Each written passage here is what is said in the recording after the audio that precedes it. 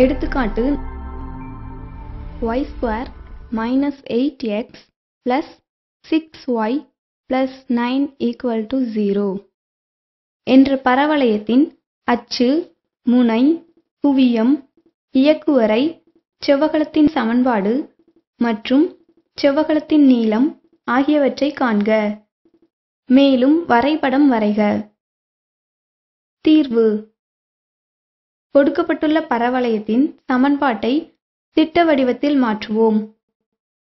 இங்கு y² இருப்பதால் y உள்ள உறுப்புகள் இரண்டினை மட்டும் இடது பக்கம் வைத்துக்கொள்வோம். y இன் கெழுவின் பாதியின் வர்க்கமான 9ஐ கூட்டி கழிக்க. y² + 6y + 9ஐ a+b² எனும் சூத்திரத்தின்படி y + 3² என எழுதலாம். இருபுறமும் உள்ள -9ஐ நீக்குவோம். x = X எனவும் y + 3 Y எனவும் எடுத்துக்கொண்டால் Y² = 4aX என்ற திட்ட வடிவமாக மாறுகிறது. இது வலப்புறம் திறப்புடையது. திட்ட வடிவத்துடன் ஒப்பிட 4a = 8 ஆகும். எனவே a = 2. அட்டவணையில் வலப்புறம் திறப்புடைய பரவளையத்திற்கான X, y இல் உள்ள சூத்திரங்களை பயன்படுத்தி x, y இல் மதிப்புகளை காண்போம். X, y ஐ பொறுத்து x, y ஐ பொறுத்து x = X, y + 3 Y. 1. அச்சு. வலப்புறம் திறப்புடையதால் அச்சானது X அச்சு. அதன் சமன்பாடு Y = 0. Therefore, y + 3 0. 2. முனை 0, 0. X = 0, Y = 0. Therefore, x = 0, y + 3 0 என்பதால் y = -3. Therefore, v 0, -3 ஆகும். 3. குவியம் a, 0 = 2, 0.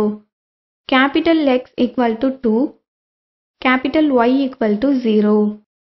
Therefore, x = 2, y + 3 0 என்பதால் y = -3. Therefore, f 2, -3. 4. இயக்குவரை. X = -a எனில் X = -2. Therefore, x = -2. 5. செவ்வகம். X = a எனில் X = 2. Therefore, x = 2. 6. செவ்வகத்தின் நீளம். 4a = 4 × 2 = 8. X, y அச்சுகளை வரைக. முனை v 0, -3 மற்றும் குவியம் f 2, -3 எனும் புள்ளிகளை படத்தில் குறித்தல் வேண்டும்.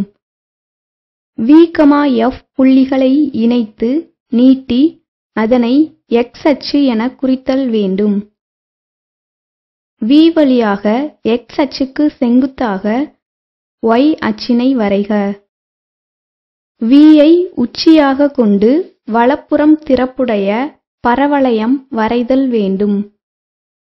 குவியம் f வழியாக பரவளையத்தின் அச்சுக்கு செங்குத்தாக ஒரு செவ்வகம் வரைதல் வேண்டும்.